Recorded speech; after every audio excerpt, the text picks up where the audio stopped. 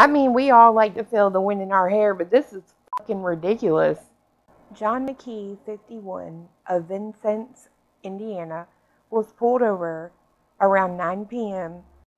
on August 24th when an Indiana State Police trooper noticed him driving a blue Power Wheels without lights or reflectors. Pow, pow. Power Wheels, Power Wheels. Since McKee appeared impaired, the trooper administered field sobriety tests, most of which he reportedly failed.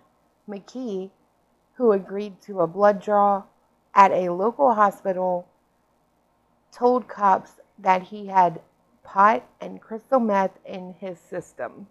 McKee did have an extensive rap sheet, including numerous convictions for crimes like trespassing, possession of drug paraphernalia, marijuana possession, and criminal mischief. He was booked and later released on a $5,000 bond. As for his ride, which tops out at a whopping 5 miles per hour, it was picked up along with a gas can he had dropped about 2 miles back by Troy's Wrecking and Venison.